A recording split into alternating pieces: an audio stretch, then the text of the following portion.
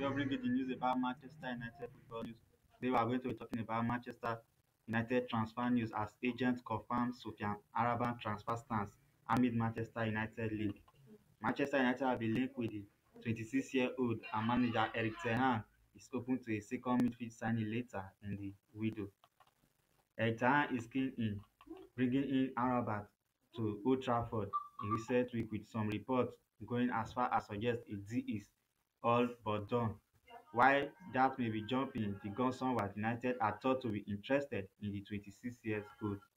Eric Ten Hag is keen to strengthen midfield and is open to a second arrival in that area, following the 60 million signing of Mason Mount from Chelsea earlier this month.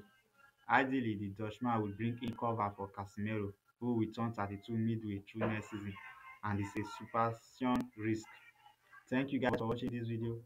Please kindly subscribe to our YouTube channel and also like and share this video.